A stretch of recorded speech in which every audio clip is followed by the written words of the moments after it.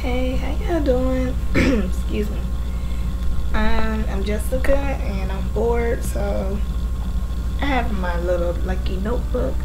Sometimes I write poetry every now and then, but I ain't been in the mood to write in the past couple of years. So anyway, it's a poem that I wrote back like a year or two ago. And I just want to read it just because. So hopefully y'all like it. And I'm sensitive about my shit, so don't be too hard on me. Okay. Well, here goes nothing. And it's called Confessions of a Hopeless Romantic.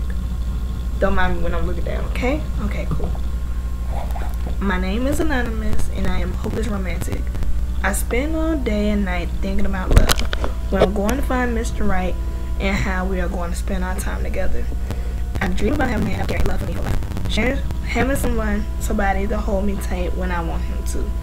Somebody to kiss my fears, tears, anger, and problems away. My main focus is searching for my soulmate, the one that will compliment me. I know that I won't find a perfect man, or that I don't need one to complete me. I'll be satisfied knowing that one day I will meet this special person in my life. I wonder will I ever find him, because I know a lot of guys, but none of them are right.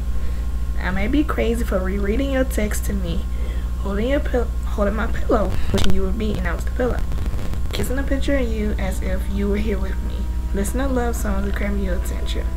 There's more in my mind that I can't even explain to you right now, but these are my confessions. Well, thank you, and good night. Bye.